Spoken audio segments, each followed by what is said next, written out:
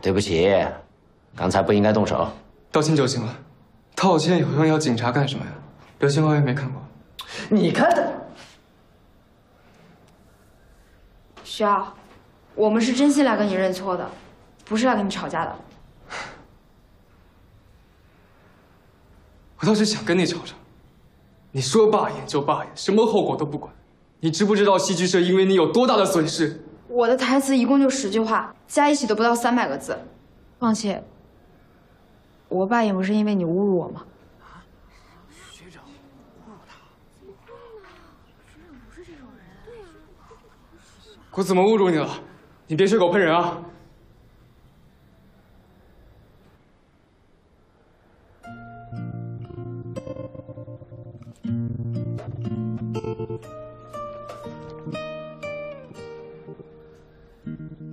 从我入社以来，你就以后能演戏为借口，让我干各种脏活累活。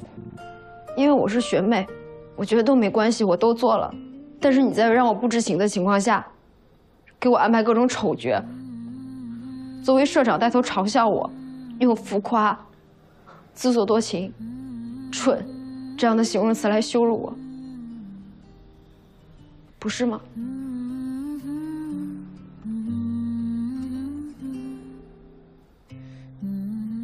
我可没有啊！你有证据吗？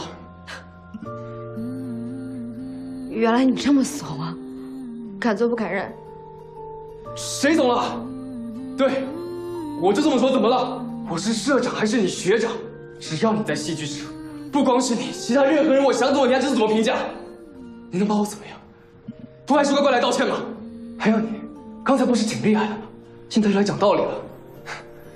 我最看不起的就是你这种人，想用拳头解决问题，关键时刻你说我就说我，你说他干嘛？他又不是戏剧社的人，可以随便让你侮辱。侮辱？你自己说，我怎么侮辱你了？我讲的每一句话不都是大实话吗？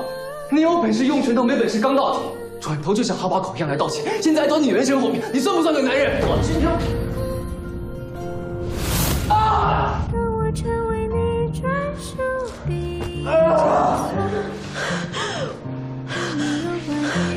我告诉你，学长，你管好你自己的嘴。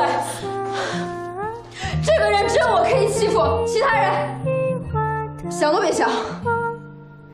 第三视角将所有美好。好多医生是疯了，你们给我疯了！啊！给我等着。我们走。iQiyi, strange name, amazing shows. iQiyi